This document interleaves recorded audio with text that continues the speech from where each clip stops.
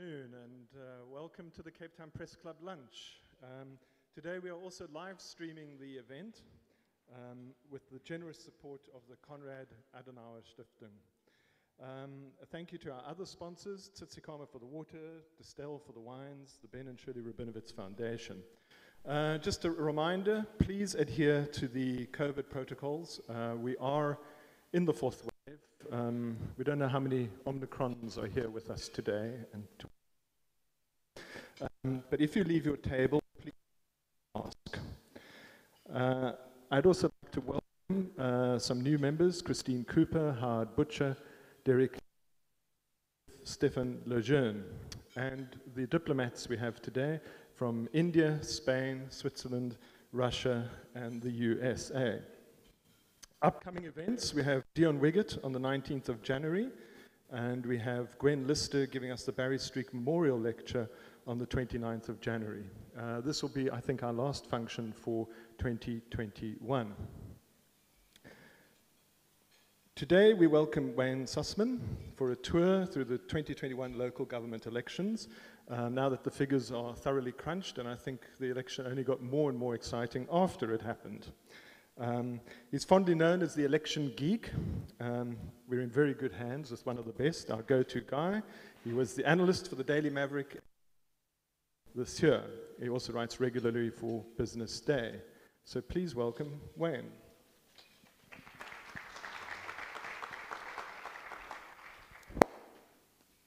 Thank you.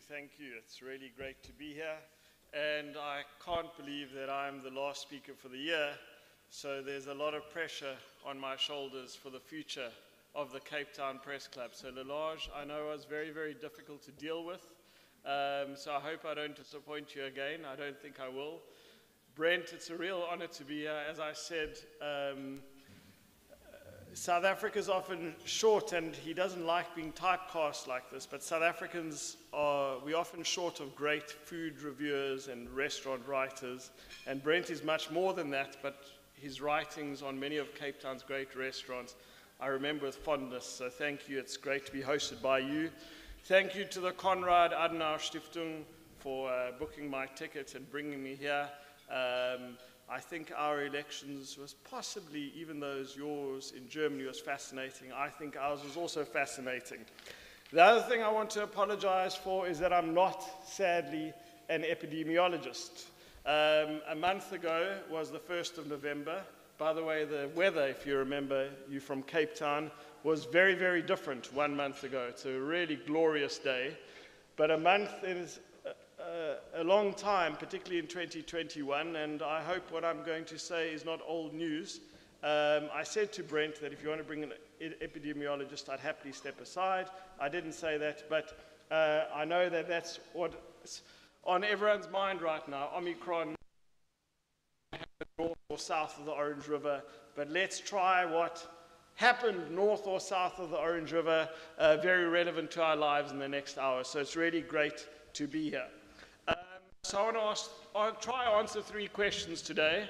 I might call on Anthony Butler to speak about Cyril Ramaphosa if I fail, but I will try my darndest. So who are the winners and the losers of this election is the first question I'll try to answer.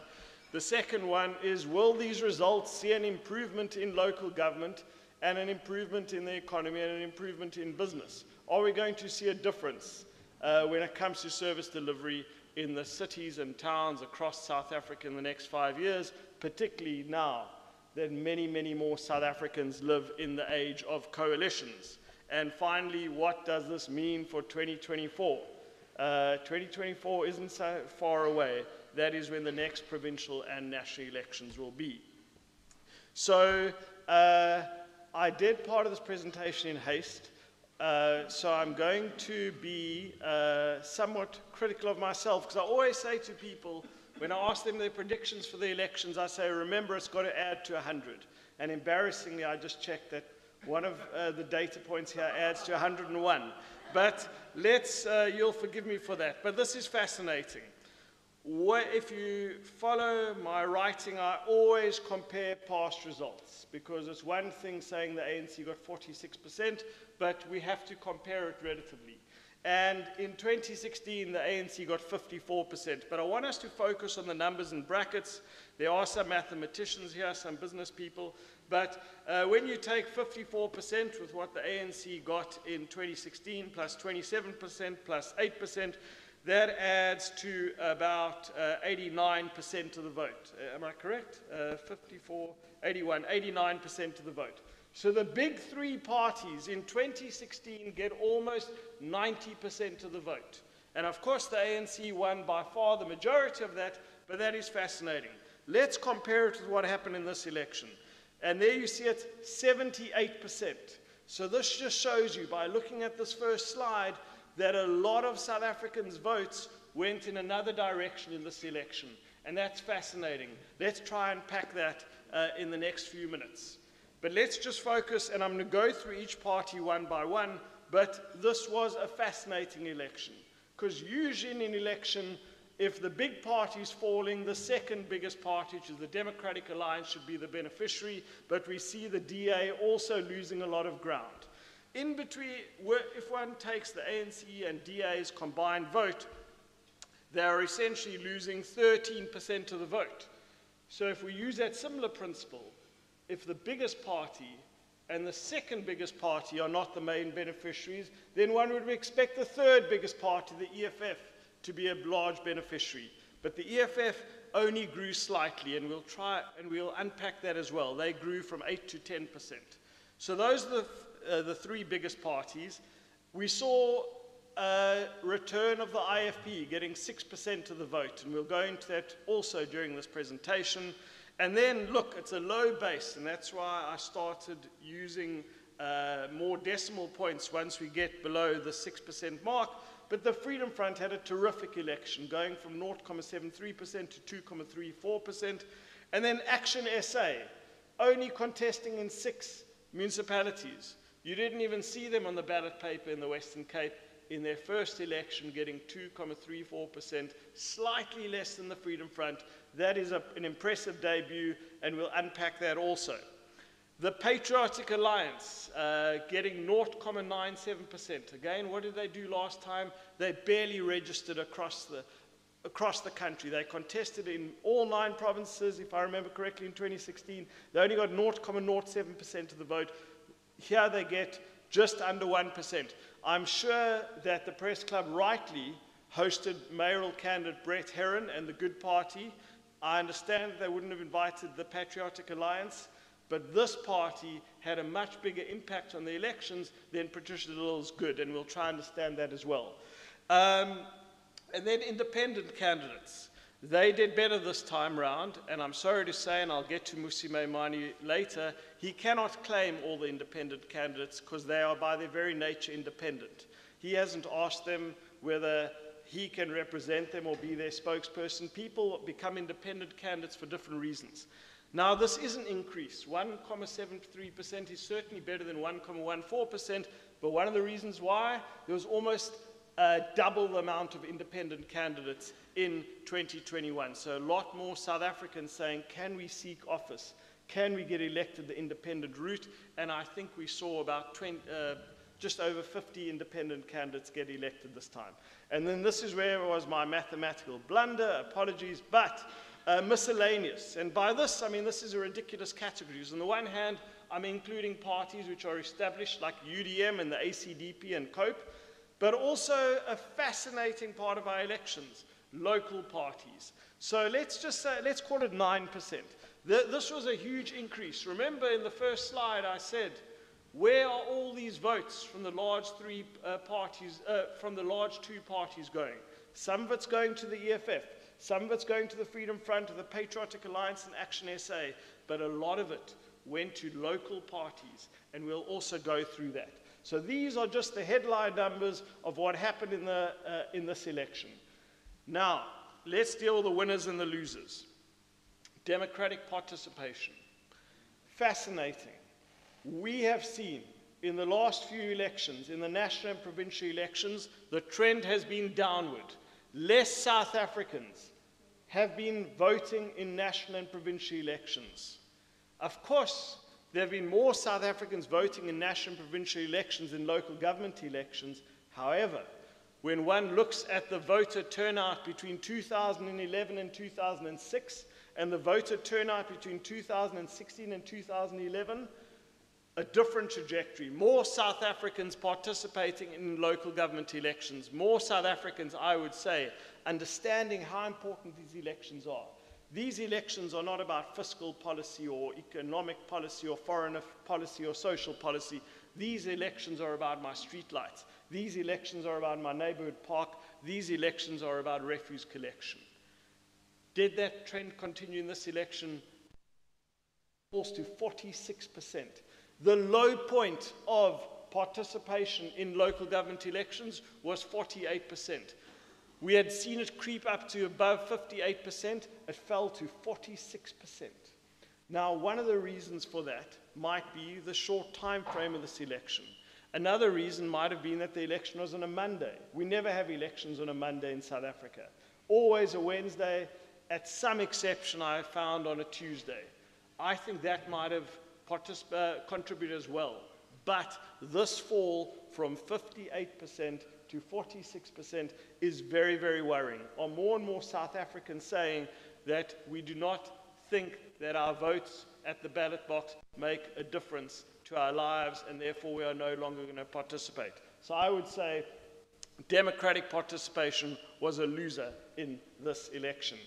The Independent Electoral Commission, what I always say is, if you're not going to vote in the election, rather go and participate and spoil your ballot.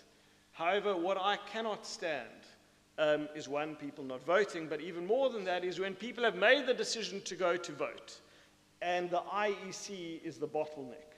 We know of many anecdotal examples in this election where those voter identification devices simply held up the voting process. Remember, I just said in my previous slide, voter participation falls dramatically from 58% to 46%, but in there are many anecdotal instances where people spent longer in the queue because of these voter identification devices. Now, we can forgive the IEC for the fact that they had a short time frame, but I think they left a lot to be desired, and I have great contacts in the IEC, but I sadly consider themselves one of the losers of this election. I think they could have done a better job. So they are in the loser category. Let's go to the African National Congress. Are they going to be the winner category or the loser category? This is a stunning election for the ANC. For the first time in their history, for the first time since 1994, in a major election, the ANC falls below 50%. Not just 49%, but to 46%. We saw the ANC not just suffer major setbacks in all but 2 of the 8 metros. They just held on in Mangaung and Bloemfontein by 1 seat with an outright majority. But one of the pieces which I wrote about in the Daily Maverick was the decline of support in the ANC in large industrial towns. So yes, we focus mainly on the metros, but look at what happened to the ANC in places like Sasolburg in the Free State. Stunning drop in support in places like Mfuleni, Vereniging van der Bijl Park, the steel sector. We look at what happened in Richards Bay, Umhlatuze, Newcastle, places like Mogale City, Krugersdorp. There was a huge retreat and loss for the ANC in this regard. Was it all doom and gloom for the ANC? Certainly not. And I'm going to go into this when we speak about 2024 as well. They still have far more councillors than anyone else. Unlike the previous election, and this is a bit of a silly analytical comment I'm making, but they're more than so in the previous election they were double the size of the DA, the second largest party. Actually, they're more than double the size of the second largest party this time around, but they have fallen below the 50% mark. They still have far more councillors than anyone else. They still govern a hell of a lot of municipalities. Their results in Limpopo and the Eastern Cape, in these toughest of times, in these grim economic times, in this time of COVID-19, their support largely holds in Limpopo and the Eastern Cape. And then we go to Buffalo City, which is one of the 8 metros, East London, in the Eastern Cape, and they actually increase their support.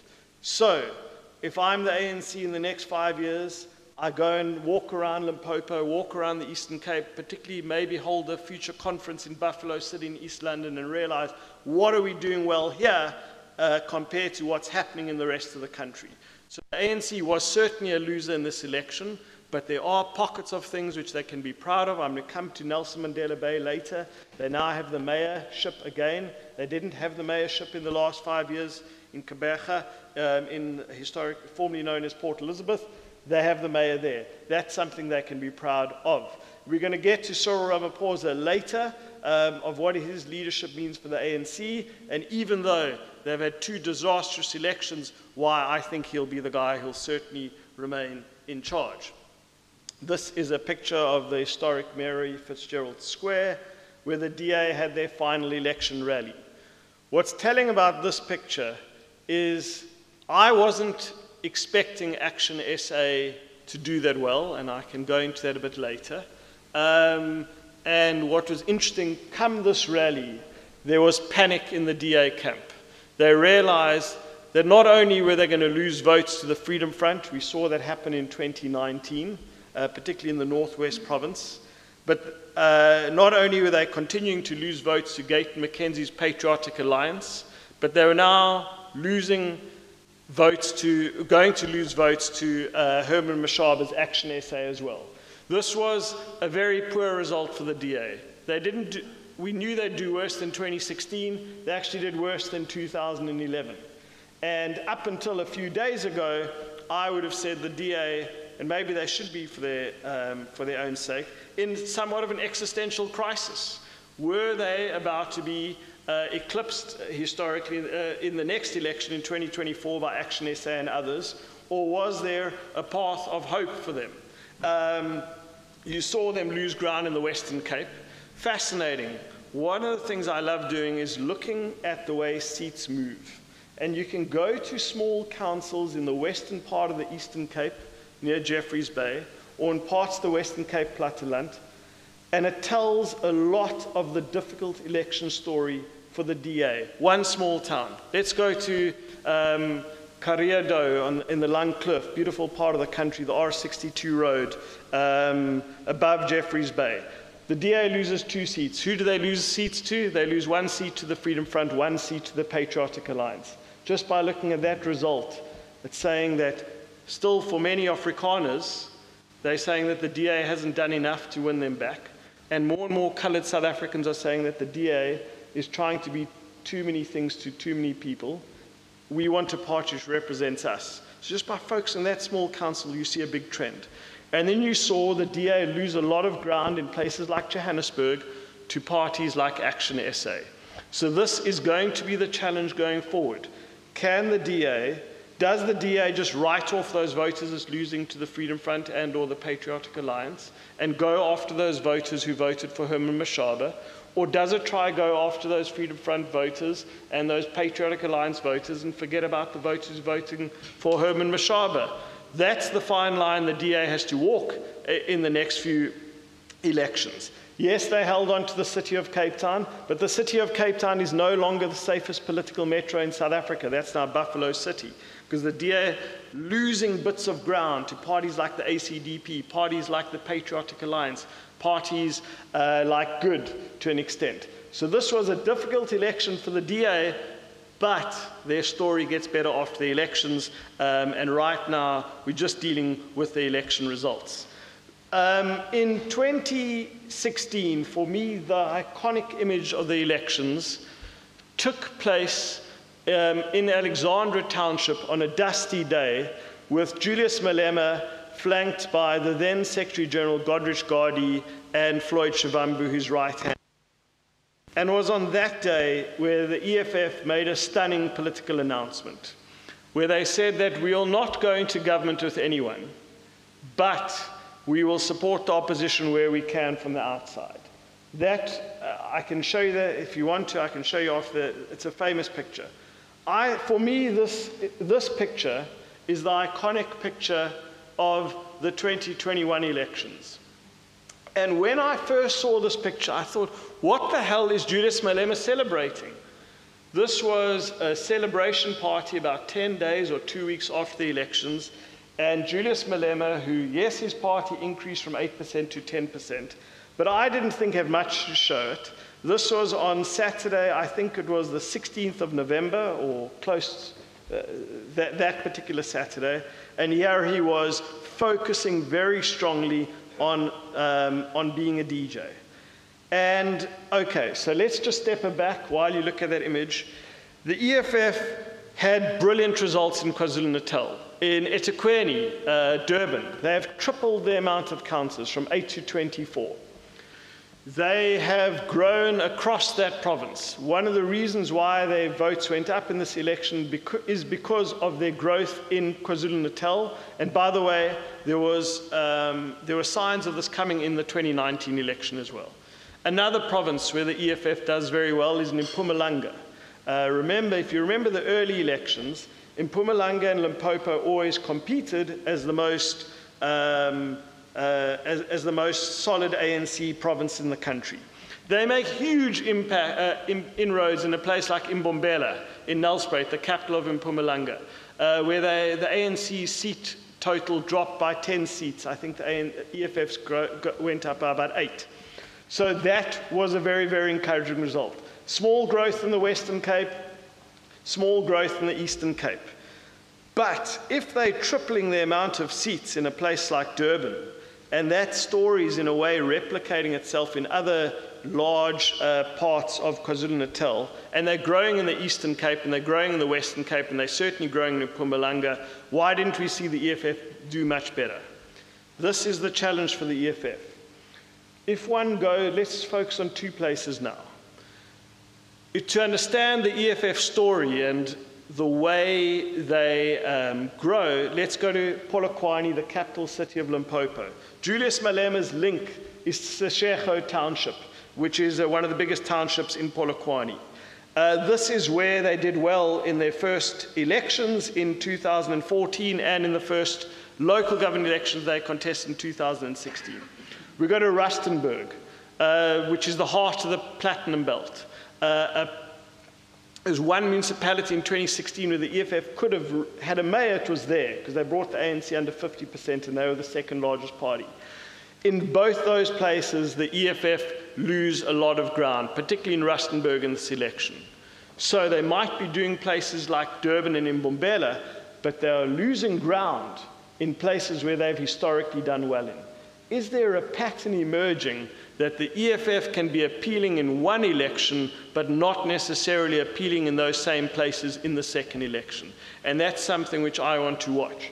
And more worryingly, in many of the in some of the 3 metros in Gauteng, I think it was Tshwane, Pretoria, the EFF also loses a lot of seats. So if they're not growing in Gauteng, if they're not growing in the Northwest, if they're not growing in Limpopo, that is something to be worried about. Having said that, they were one of the only 3 parties to grow. Let's now move to the IFP.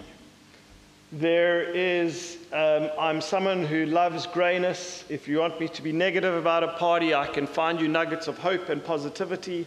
If you want me to be positive about a party, I can find nuggets of despair. With the IFP, this was a good election. It's really hard for me to find moments of despair. This is the gentleman you're looking at in the painting you should recognize well. That's Mangosuthu Buthelezi. Besides for Professor Butler, can anyone identify the man looking at him? Velen Konsini Hlabisa. He's the new leader of the IFP, a very low-key man. First election for IFP with Mangosuthu Buthelezi not leading the party, although you don't see many IFP billboards in the Western Cape. In Gauteng, Buthelezi was still gracing the billboards on the highway, and I'm sure KwaZulu-Natal. They had a very, very good election. I thought that in places like Newcastle and places like Richards Bay, the EFF would be the main beneficiary of people who are not going to vote for the ANC and coming to the ballot box. The IFP was the main beneficiary. I knew the IFP would do well in places which were impoverished, in places which had little contribution to the economy. I didn't expect them to do well in places like Newcastle and Richards Bay, mentioning those 2 towns a lot. And they did well in places like Durban, eThekwini. The IFP had a great election. They were a force to be reckoned with in KwaZulu-Natal politics again. There were signs of that in 2019. It was much more pronounced in 2021. And the million-dollar question now is, are Jacob Zuma's great gift to the ANC was how he consolidated support for the ANC in KwaZulu-Natal. What happened in KwaZulu-Natal in this election was seismic. One, a lot of ANC voters stayed away. A lot of them decided to either vote for the IFP, the EFF, or rural parties. But certainly the IFP, I would say, sorry, not rural, local parties. The IFP was the main beneficiary. On the road to 2024, are ANC voters going to come back, or are they going to continue to flee the party in KwaZulu-Natal, or stay away? And is the IFP going to continue to be the home for many of those former ANC voters, as it was in the local government elections? If that's the case, the 2024 provincial elections are going to be very interesting for the IFP and very interesting in KwaZulu-Natal. The 6'7", so the IFP is obviously a winner. So I imagine many in this room didn't vote for the Patriotic Alliance. I imagine many in this room might be repulsed by the fact that a former convict, a former bank robber, is got under 1%, which did far better, as I said earlier, than Patricia in these elections. Gaten McKenzie resonated with a lot of South Africans. A South African who paid the price for his horrible deeds, who rebuilt his life, who has written a book which has, I imagine, sold far more copies than Maya Fisher French, far more copies than Anthony Butler, and far more copies than Brent Meersman. I haven't got a copy of this book, but apparently it's one of the top-selling books in South Africa. Now, why did the PA do so well? I would say that this is the closest example of what we'd have to a party in the deep south of America. The Republican Party in the deep south of America. You go to their rallies and it starts off with a 1 hour of an evangelist coming up and offering spiritual counseling to the people in attendance. Then there are the calls, we know in America the Republicans like NASCAR rally.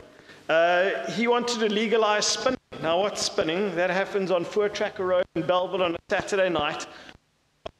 Stream down Voortrekker Road and do crazy spins. There's quite a number of car accidents which happens like that, and I think loss of life. He wanted to legalize it. I talk about the PA. People in the Platteland speak about Pa, father, almost as if this is the paternal solution to our problems. And he's messed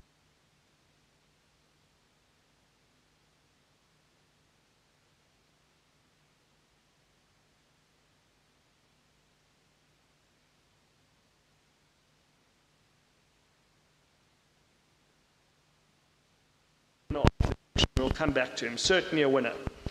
Pieter Groenewald and the Freedom Front. They continued to grow massively. I actually expected them to do slightly better in the Northwest. But this is a guy who took over Dynasty. I mean, the Freedom Front was like a family party led by the Milders for many, many years.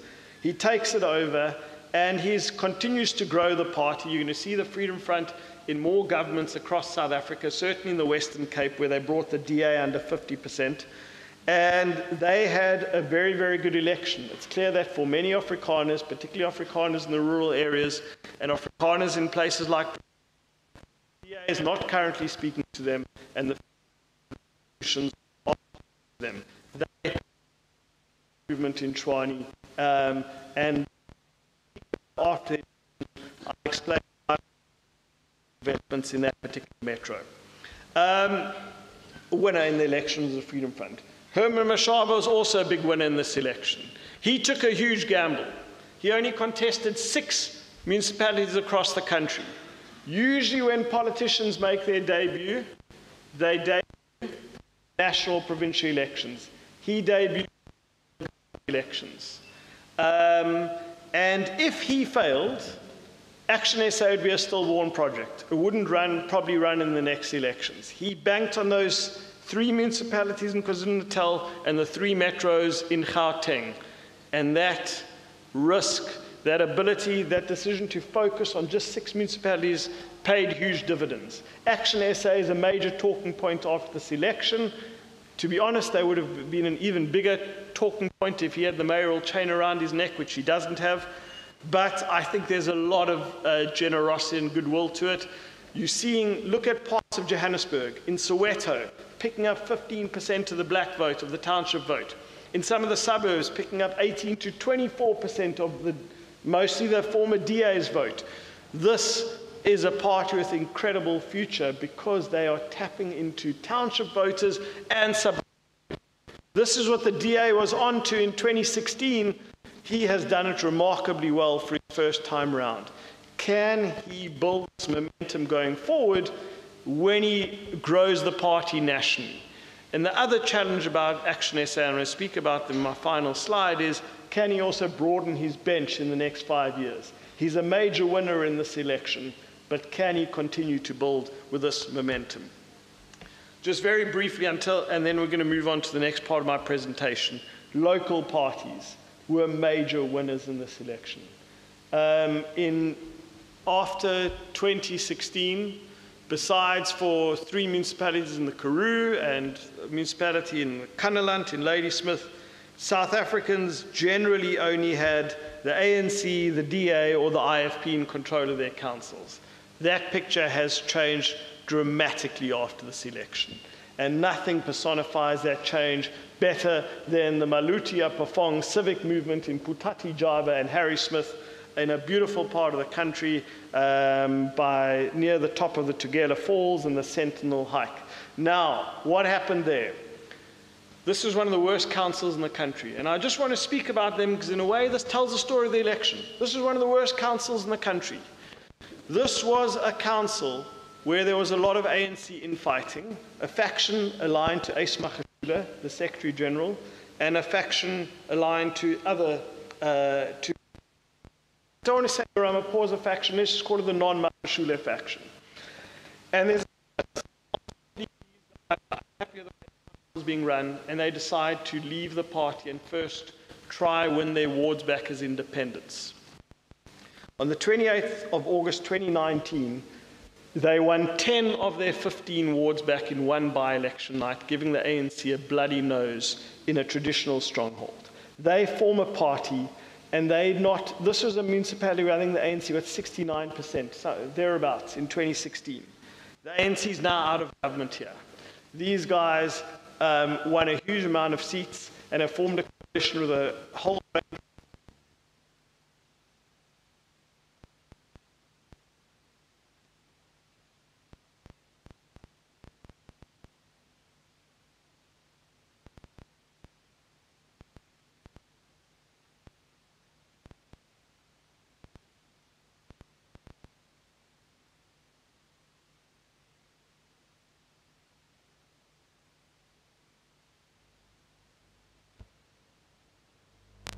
I said, Afrikaans South Africans want a party which speaks their language, which understands their needs. Just as I said that the Patriotic Alliance appealed to a lot of coloured voters because they're trying to represent them. And part of that, by the way, is the same with the IFP. Maybe a lot of Zulu voters are saying we want a party which represents our ethnicity, our interests first. A lot of South Africans saying that the Luthuli House and the DA's head office cannot solve our local challenges, a local party can. And that's another form of identity voting, I would say, in this election, that a local solution is better than a big party solution. Oh, okay, one more slide before we move on to the next part. Musi Maimane, this is a picture from 2016, laughing. Those are great days for Mr. Maimane, and maybe these are still good days for him in 2021. Bantu Olamisa, the leader of the UDM, and Musia Lakota from Coke. So Maimane, there were 3 DA breakaways on the ballot or contesting these elections. And with respect, I would say that ActionSA, the first DA breakaway, no, not the first, were the most successful of the DA breakaways, then Patricia de Lille's good, and then I would say Maimane's One South Africa movement. He had success in places like Cedarburg, where they're now in power there, the local party with the DA, working with the DA and the Freedom Front. But a lot of his parties who he endorsed didn't actually do that well. And it's going to be hard for him, I'd say, in the next... I know that he wants to become an independent MP, but I think Mashaba is in a much stronger position than he is today. And I would say that parties like the UDM and parties like COPE are in a big mess today. And I think the lesson there is that the IFP are saying, we know that our voters are primarily Zulu. We know that our voters, that we need to spend most of our election resources and time in KwaZulu-Natal, particularly northern KwaZulu-Natal. With respect to General Holomisa, I think he spends more time in the capital city in Pretoria than he does in a place like Umtata, where the majority of his voters are. And he's lost a lot of those voters. And this was an election where I think people were looking at, as I said, identity was part of the solution, and he didn't do well in this election, and COPE will probably cease to exist. So some of these parties, which have broken away from the ANC and to some extent the DA, didn't have a good election. Now let's move to what happens after the election. And it's basically sequential, i.e. you can go fact check me afterwards. In my days, I'm not just trying to tell a nice story here, but this does essentially add up. I don't expect you to know the guy on the left-hand side of the screen. His name is Gaba Peterson. He's the new mayor of Beaufort West. And why do I use this photo? You can see in the background are people in light green. Those are Patriotic Alliance supporters. In the days after the election, the ANC does a deal with the Patriotic Alliance. And this is great for the Patriotic Alliance, but in a way, good for the ANC. Here is some momentum for Ramaphosa. A party which has done well in this election is choosing to work with the ANC. Even though the ANC has done poorly in this election, they are still choosing to work with the ANC. This is a good sign. This means that the ANC is able to hold on and actually regain some platteland municipalities in the Western Cape. And Mr. Peterson from the Patriotic Alliance is one of those mayors, because in the coalition deal, even though the ANC did better than the Patriotic Alliance, in I think 7 councils across South Africa, they're Patriotic Alliance mayors because of these coalition deals. Let's just go to the bottom right-hand screen, and that is Al Jamaa. Smaller than the Patriotic Alliance, but they did okay. It's a Muslim party. They're also saying, we will work with the ANC. So the ANC, we knew this before the election, but they affirmed it after the election. The ANC is building some momentum. Then we go to the top right-hand screen. I am always used to pre-election promises being broken, not used to post-election promises being broken very quickly. The IFP, Mr. Glabisa, made a speech soon after the election saying that they will not work with the ANC. And this was a major blow to the ANC. And then on Cyril Ramaphosa's 68th birthday, President Ramaphosa got the ultimate birthday present. That's it. Thank you. Where Buthelezi, the non-Nigerian President Emeritus of the IFP, not Glabisa, as my understanding, says we'll work with the ANC for stability. So this was the post-election promise being broken. The IFP promising voters after the election, we're not going to work with the ANC. 4 days later, they reversed this and saying we are going to work with the ANC. And I was like dumbfounded. I said the IFP loses by this decision. It means they can't govern in places like Newcastle and Richards Bay, which would be amazing for them. And so just to bring this all together, the ANC has a lot of momentum now because they have a coalition deal with the PA, the IFP are now saying they'll work with them, and parties like Al Jamaa are going to work with them. While this is happening, Jordan Hill-Lewis and I think he spoke at the press club, becomes the youngest ever mayor of the city of Cape Town, the youngest ever mayor of a metro in South Africa. There was a somewhat inspiring story, or historic event, that the DA won Umgeni Howick outright, and they got this young mayor, Chris Pappas, and it seemed, even though he hadn't been voted in yet, that the DA would hold on to Tshwane. Now this is let's just go off on a slight tangent here. The DA loses a lot of ground in Tshwane. They lost about 24, 25 seats, if I remember correctly. However, they find themselves in a stronger position today than they did before the election, despite the dramatic drop in results. Because between 2016 and 2020-21, they were dependent on the EFF, and council was chaotic. Despite them losing 20 plus seats in this election, they find themselves in a position to form a stable government with ActionSA, the Freedom Front, and parties like the ACDP and COPE. And so the DA, even despite this embarrassing result, is actually in a stronger position today. And I think that had a lot to do with turnout, that ANC voters in township simply did not show up to vote in this election.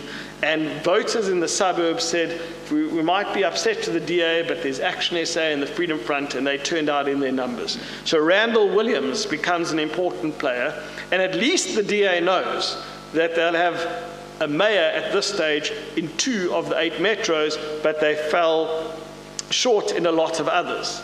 And let's now deal with Nelson Mandela Bay. I know that Helen Ziller lives very close to the Calvin Grove Club, but she should be paying her rates and taxes to Kaberga, to historically Port Elizabeth, because of the amount of time she spent there in the run-up to this election. Because they were confident that they could come close to winning or fall just short of winning Nelson Mandela Bay. The most disappointing result for the DA was probably the result in Nelson Mandela Bay, where they finished slightly ahead of the ANC, but to the same amount of seats. I think they lost they lost about 10 seats in Nelson Mandela Bay. So it's a very, very difficult result. I should know that number off the top of my head, but they lost a lot of seats in Nelson Mandela Bay. And having said that, they still thought that they could cobble together a coalition. And they arrive up until 2 days before the vote. It seemed like they'd cobbled together a coalition. And for Ngaba Banga, a very important lead in the DA, to remain mayor there. Very important for the DA to have high-profile black leaders. And he was a possible mayor there. And at the 11th hour, some of their coalition parties ditched them. I think this was on Monday, the 18th of November. It was on a Monday or a Tuesday. And Eugene Johnson becomes the leader, the next mayor of Nelson Mandela Bay. And remember, I spoke earlier about the ANC doing all these coalition deals, the Patriotic Alliance. They have now regained Nelson Mandela Bay, the most important metro in the Eastern Cape. Can this post-election success story continue?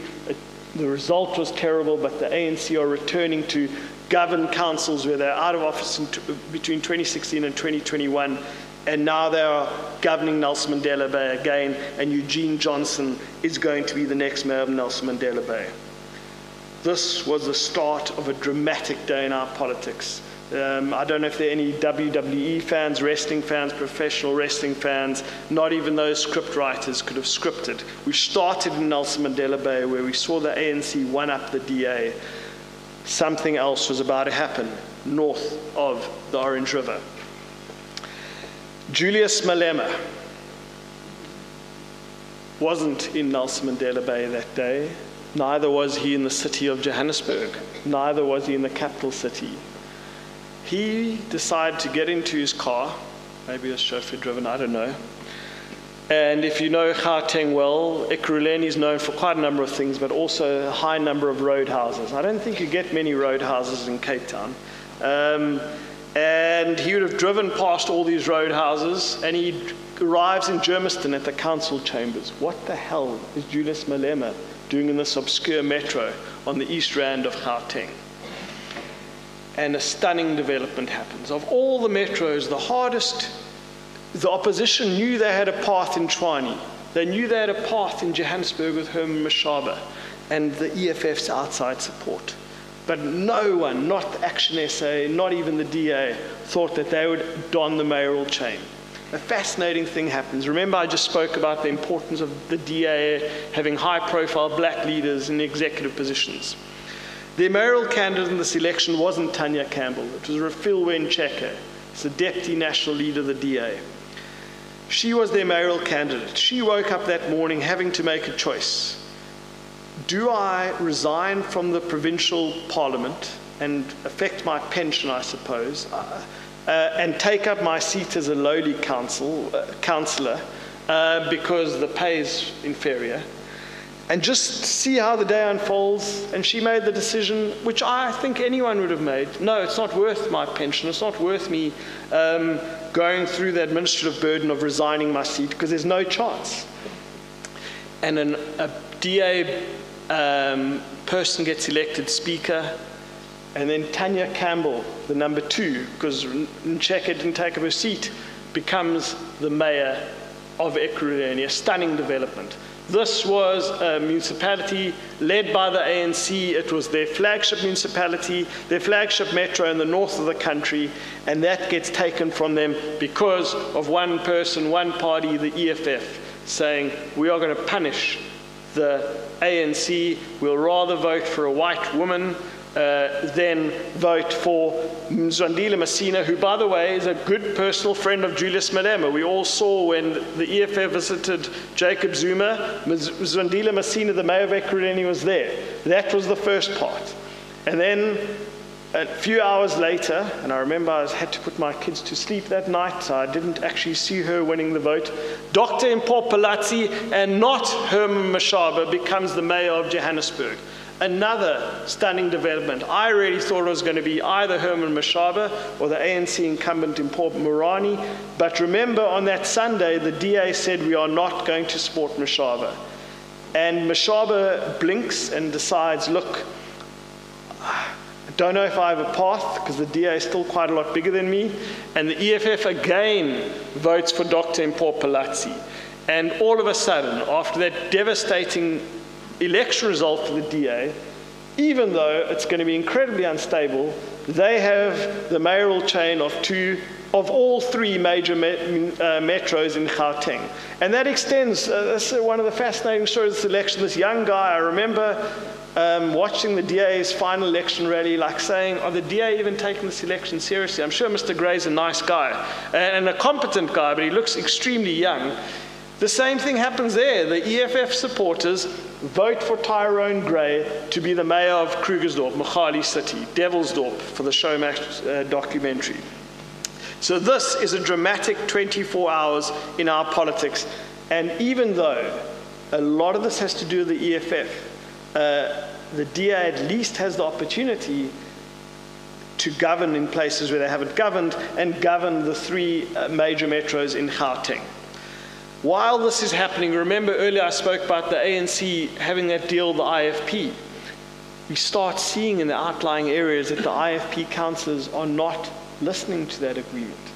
And we see the IFP take over places like Richards Bay, which is the coal terminal. Newcastle sent off cement production and steel. And the IFP is no longer a party which we know will govern in the deep, in rural, deep northern KwaZulu-Natal, but they are now governing in coalitions places of economic consequence like Richards Bay and Newcastle. And that is a great result for the IFP.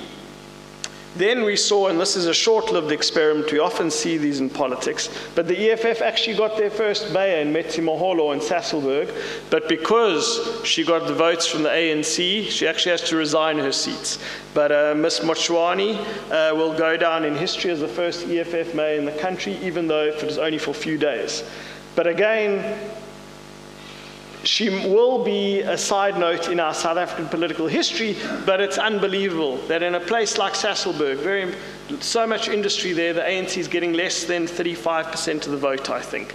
A very poor result for the ANC there, and that is why we see EFF mayors emerging, and it'll probably be a DA council soon, because the EFF will probably back the DA there when they rerun the election. And so, what I was telling you is that the ANC emerges in this post-election period with a lot of good wins, and then it stunningly starts collapsing. And it comes to a head at eThekwini in Durban, where there is a council meeting where an ANC speaker does get elected, but then there's an load shedding and ANC supporters storming the venue.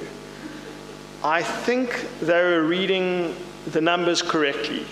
that the opposition parties were going to coalesce around one candidate from the vote for mayor, and that there was a chance that someone called Nicole Graham, a very young person from the DA, was going to beat the ANC. And that meeting gets abandoned, and they emerge not 24 hours later, but almost 48 hours later. I remember being glued to the television, and there was a stunning, I've used the word stunning a lot, a dramatic development where the ANC announced that a leader of a small party, which only has 2 seats, they want to offer him a mayoral committee. I don't want to get too technical the way, because I didn't tell government works, but they want to put this guy on their list for exco positions. And we see this very close race, and the ANC ultimately prevails because of this guy, a former Jacob Zuma backer in the white shirt, the former mayor of Greytown, of Mvoti, PG Mavundla. He decides at the 11th hour to take his 2 votes and many of the small parties' votes back to the ANC. And the ANC, with a dramatic deal, I don't want to go into the details of how they did this deal, save eThekwini. It would have been very problematic had the ANC lost Durban, eThekwini as well. So this means after the elections that the ANC control Buffalo City and Mangaung and eThekwini and Nelson Mandela Bay, and the DA have mayors in all 3 Gauteng metros and the city of Cape Town. And if it wasn't for eThekwini and this last-minute deal, it would have been an even worse elections for the ANC. So, briefly, how am I doing with time? Okay. So, will the next 5 years be better?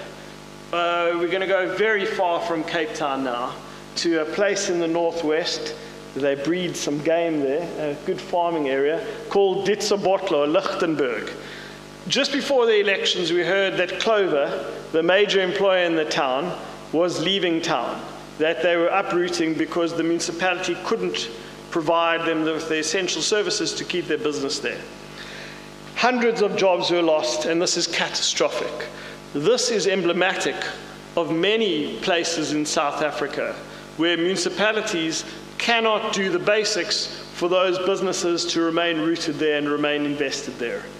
And we cannot allow more examples of this in the next 5 years, where great businesses, which really contribute to employment, to contribute to the financial coffers of the municipality, uproot and leave. In order to avoid that, and I don't like, it's not my nature, I just spoke very glowingly about Gayton McKenzie and the Patriotic Alliance. I cannot speak glowingly about the man in the jeans. Does anyone recognize him? His name's Marlon Daniels. Does that name ring a bell? Now, Marlon Daniels, with respect, was a one-man wrecking ball in Nelson Mandela Bay over the last 5 years. I forget the number of times, I think it's about 3 or 4 times, he single-handedly collapsed the council because of his 1 seat and 1 vote. He, by the way, just crept into that council. They beat the Freedom Front by a few hundred votes and got that final seat. And we cannot allow, yes, I love the fact that we are a multi-party democracy and that small parties can punch above their weight. But you cannot allow one person to collapse a coalition because of their mood on a particular day, or because of them not getting enough patronage, or because of their community not getting something they desperately need on that particular Tuesday. He didn't just collapse DA governments, he also collapsed the ANC and its coalition in their own power. And essentially, Nelson Mandela Bay's council is more remembered for his antics and for that horrible broken glass incident where a jug was smashed on one of the DA councillors' heads. I think that's another reason why we might have had a low turnout, is that South Africans are saying Parliament and council is a joke. Like, you're not making decisions in the interests of residents. You're not making decisions for the betterment of our city. So in order to prevent more Lichtenburg examples of happening, We need councillors to understand this is actually a serious job. We need to attract investors, we need to keep businesses in our town, and we need to work hard, even if we've got unstable coalitions, to make sure we serve our residents, because otherwise we are going to see more economic disinvestment, we're going to see more democratic disinvestment of voters not participating, and that'll be terrible for our country, terrible for our economy, and terrible for our democracy. So now let's, in the final triptych of my talk, the final part is the road to 2024. And I'm going to focus on the ANC, the DA, the EFF, and ActionSA, and then I'll open for questions. And this will be a simple pros and cons of what these parties have going for them and not going for them in this election. So, we now see in certainly two of those three Gauteng metros, Johannesburg and Ekurhuleni, Mogale City, a lot of other places of economic consequence, where there are going to be unstable coalitions governing there because of the EFF not sitting in those councils, not sitting in those governments, but sitting in from the outside. Are we going to see more chaos, because there are more coalitions now, in the next 5 years than we saw a ton of chaos in the last 5 years, or we're going to see even more chaos with opposition parties trying to run these places, and is that going to play in the ANC's hands? I spoke about the ANC's rural robustness earlier, that this is a party which has done a great job in locking the hearts and minds of so many rural voters in this country. Is that trend going to continue with the ANC in places like Limpopo, in places like the Eastern Cape? However, that rural robustness came horribly unstuck in the Free State, where the ANC got 51% of the vote this time around, but in many parts of the country, rural voters are extremely loyal to the ANC, and you want loyal voters when you go into an election.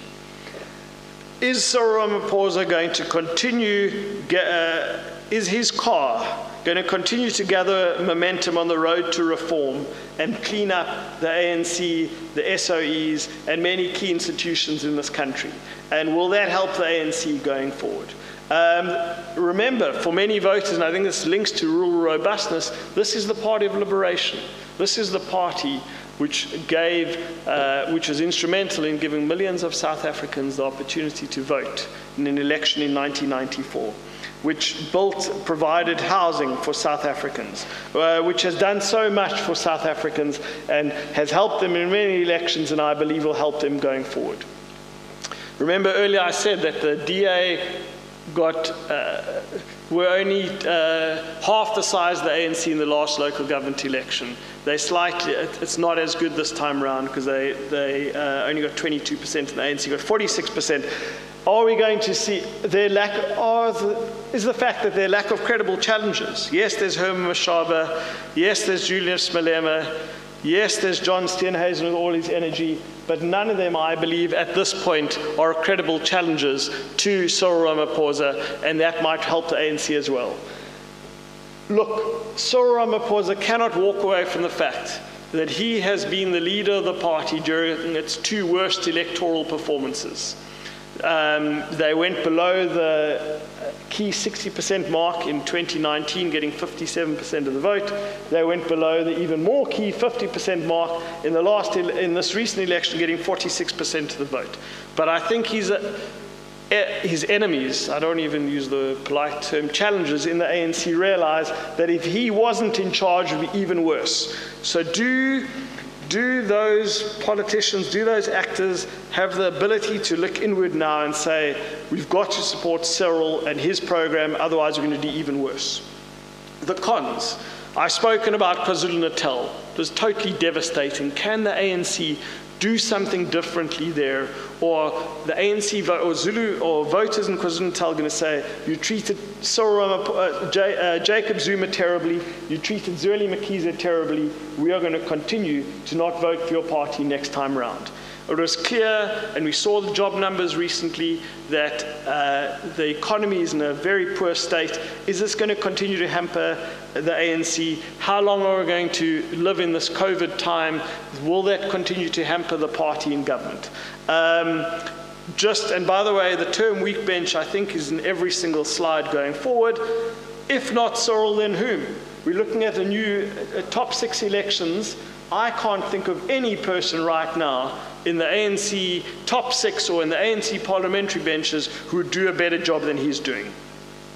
27 years in waiting.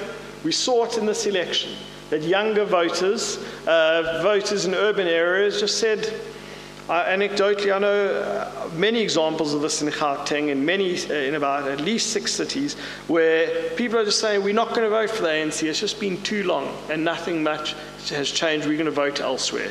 And as I just spoke about earlier, is the ANC just on the march to a slow, inevitable decline? Falling below 60% in 2019, falling below 50% in 2021. Are they going to fall to close to 50% in 2024? Is this just a slow, inevitable decline to where they'll one day have to either form a coalition or go to the opposition benches? The DA. Now, when I speak quite often about politics, and this slide, I like doing these pros and cons. I said after 2019 that the DA was still second, and I said before 2021, it's absolutely vital that if the DA wants to remain a force in this election, they have to finish at least second in the major metros. They achieved that. They either finished first or second. That is absolutely critical. That's why, by the way, Mpho Phalatse is the mayor of Johannesburg today and not Herman Mashaba. Can the DA, does this, because I think this matters for voters, that they still want to often give their vote to the party who's most likely to beat the ANC. And you do the numbers, the DA is still the second largest party by quite some way. The DA has the keys to the mayoral office chamber now in all 3 Gauteng metros. These are horrific coalitions. You wouldn't want this on your best day, to be a mayor of a city. We are dependent on Julius Malema. But can they make a go of it? Can Mpho Phalatse become not just a star in Johannesburg, but a national star and possibly a future leader of the DA? The Auditor General's grade, I don't need to tell you about this, but DA municipalities in the Western Cape generally performs better than other municipalities in other provinces. And linked to that, I think Alan Windey in the Western Cape will be a key DA drum, which they'll beat on the road to 2024. Let's now do all the cons, and you can see there are more cons. The easy ones. If not John Steenhuisen, then whom? Now, I just want to say something. People often ask me, should Steenhuisen resign?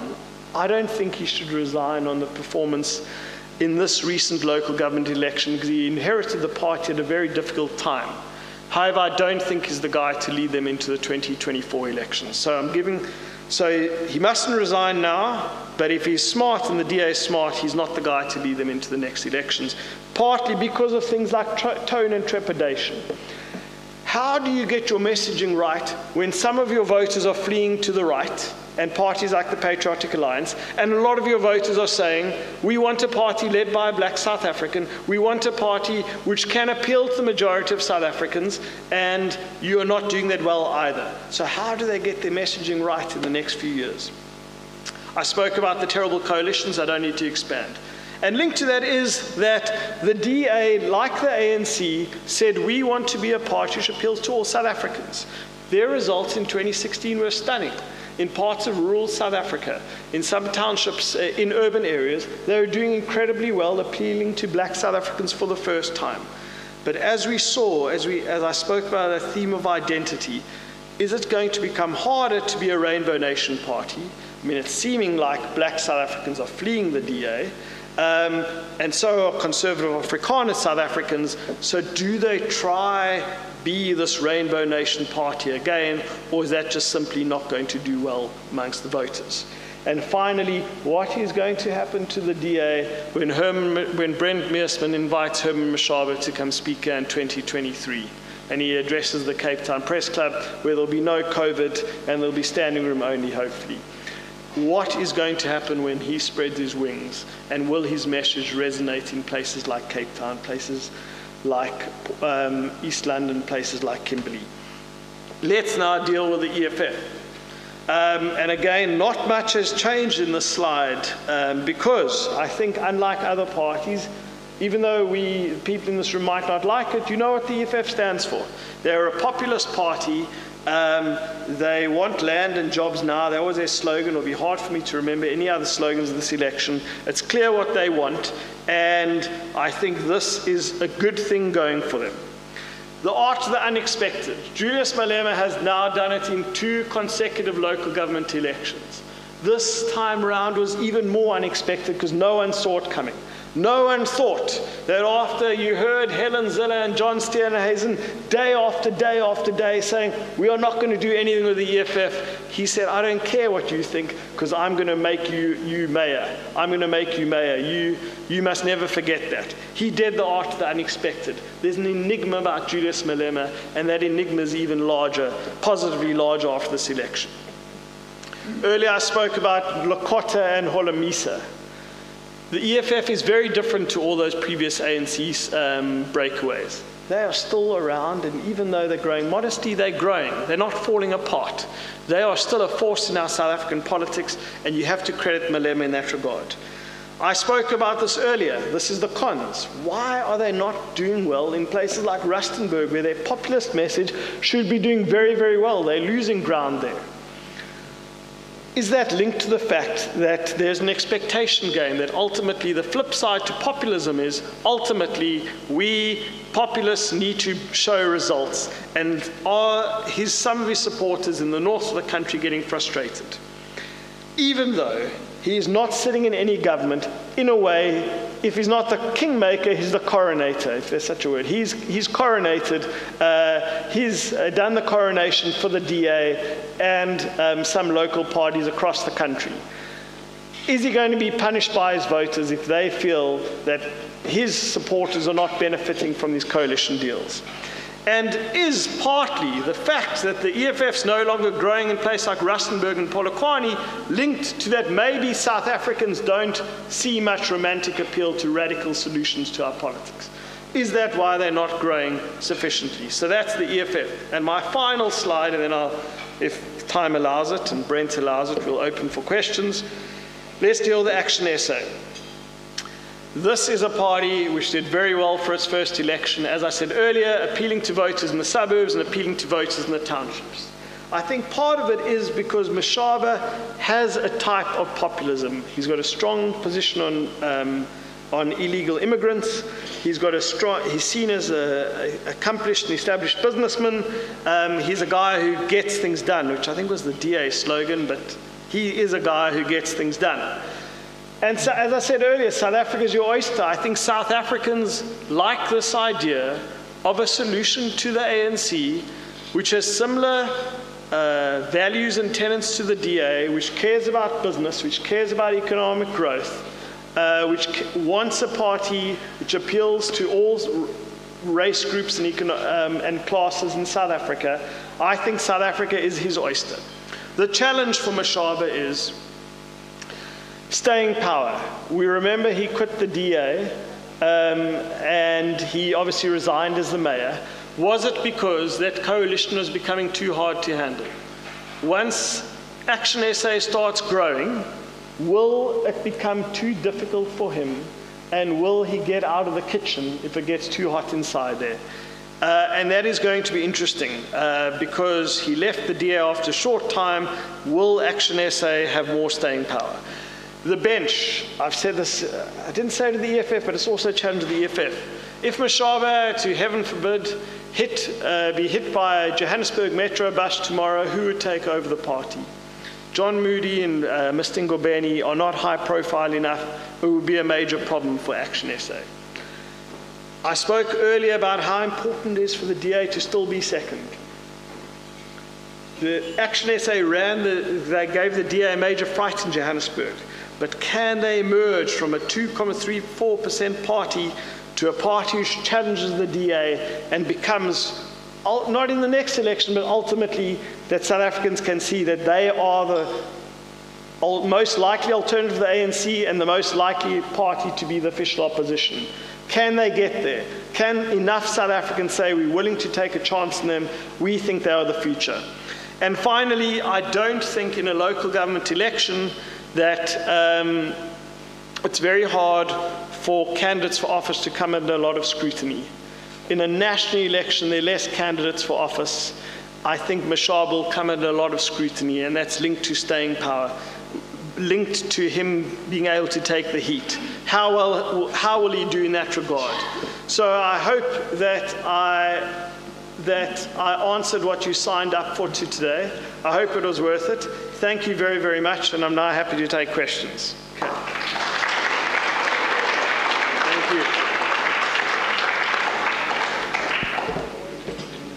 you. Right, so we're going to open up for questions. I might just kick it off quickly. You talked about the IEC, and there were some worrying signs. I know I washed my little marker off my thumb with ordinary soap within an hour of voting. They're making sounds about e-voting. What is your position on that? What do you think of e-voting? Look, I know that it's tried in a lot of countries around the world, and I think it's been successful. I wouldn't really fear it. I mean, who's going to... If the multi-party committee, which is all the parties who engage with the IEC, are happy with it, I wouldn't want to say no to it. I'm not giving a profound answer, but I'm willing to learn more about it and see more about it. What worries me about the IEC is that you had examples in Nelson Mandela Bay where people were waiting until 1 o'clock in the morning to vote. I mean, that's absolutely absurd.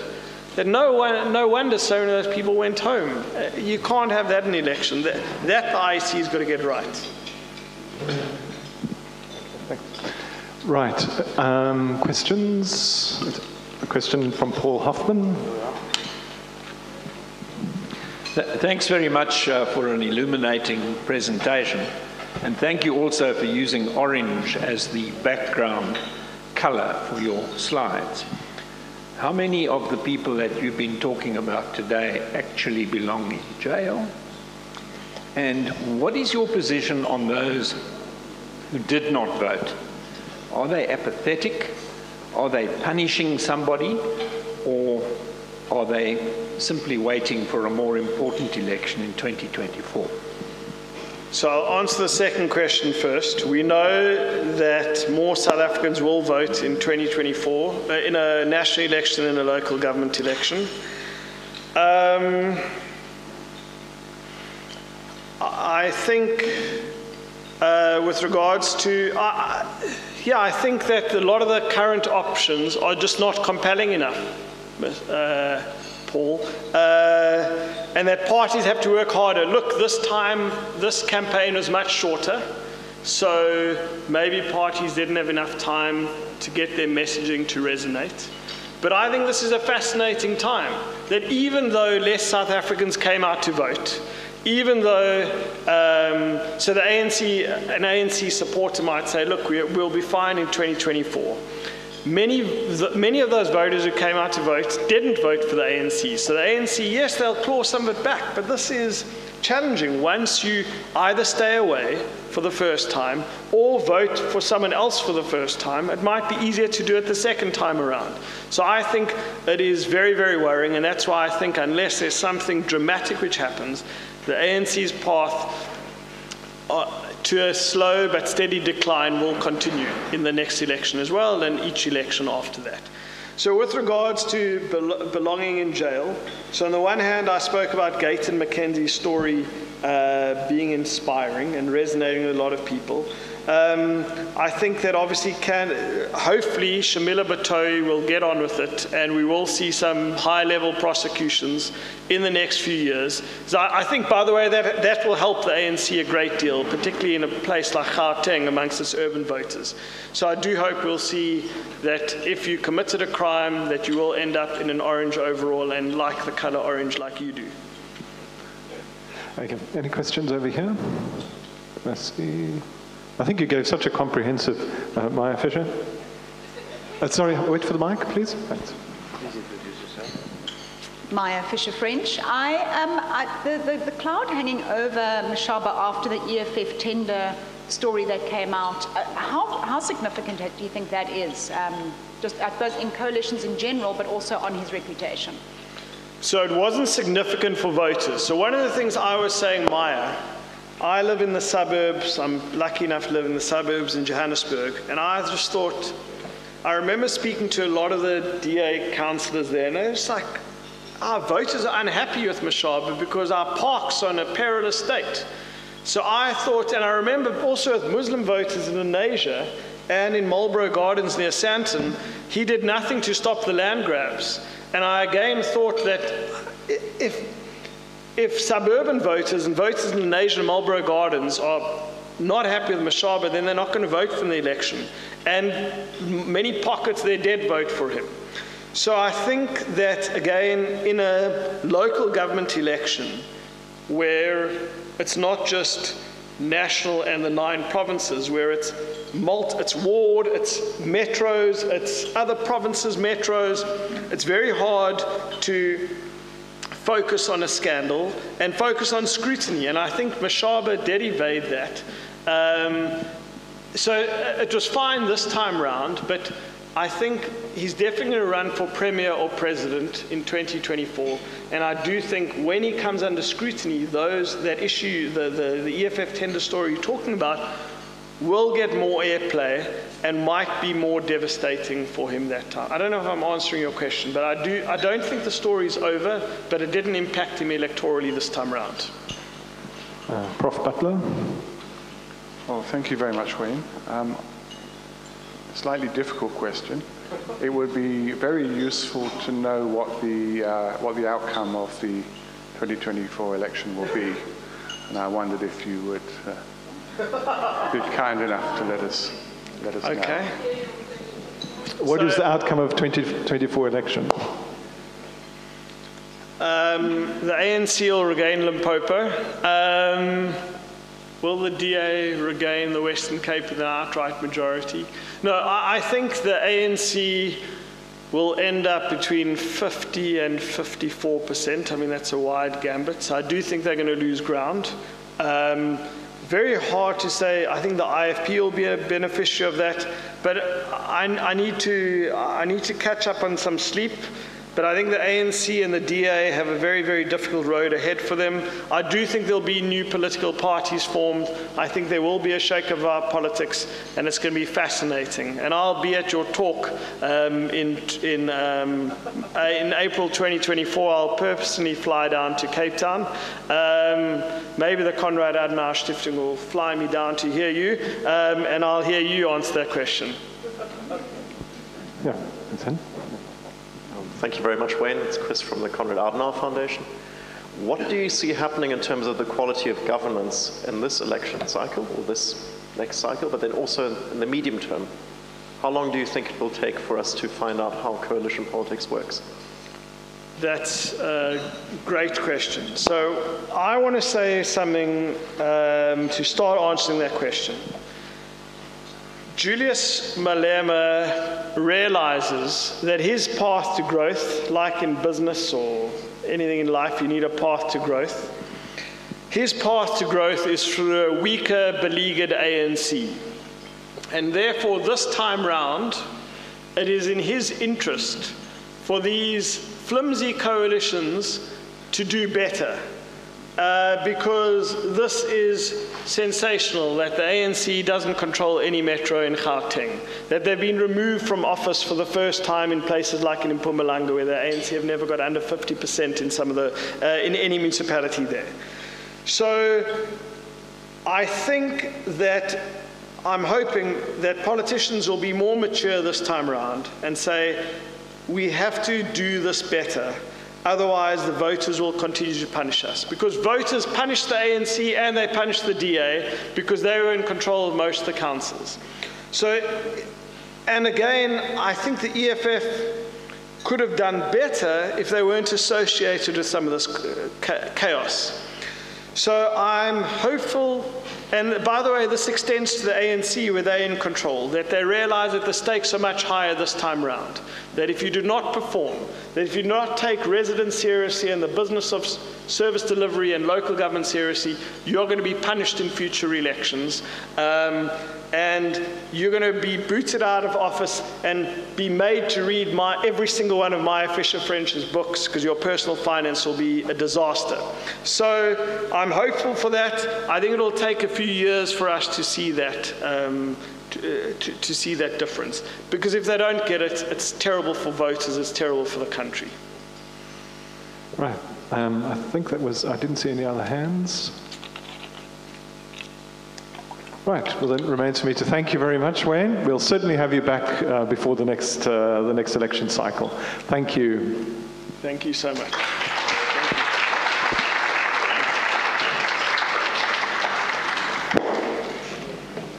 Thanks so much. Thank you.